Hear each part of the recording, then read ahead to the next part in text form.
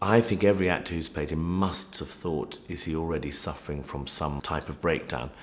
And is he aware of it? And the Lear that I play, I think, is aware. I think he's dividing the kingdom because he knows his powers are failing. And the irrational anger is part of the frightening symptoms of the disease that he can recognize, which is why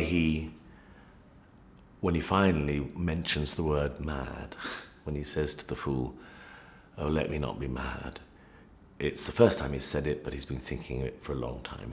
I haven't known a Shakespeare part that I've done that has so many unfinished thoughts, unfinished sentences, and he does it again and again and again, and it's very odd.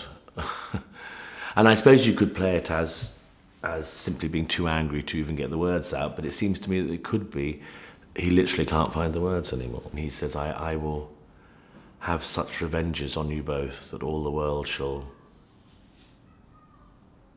I will do such things what they are, yet I know not, but they shall be the terrors of the earth. And I think, oh, that's a man struggling for thought, struggling for words.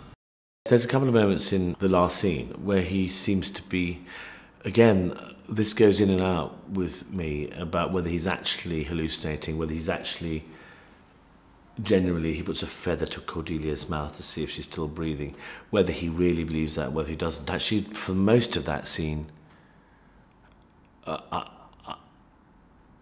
am playing him absolutely compos mentis.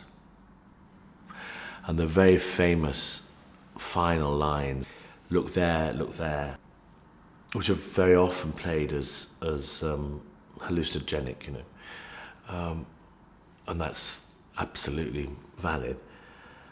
I suddenly, in rehearsal, decided to play it as if it's about her corpse, you know. So he's probably a saner Lear at the end than I anticipated.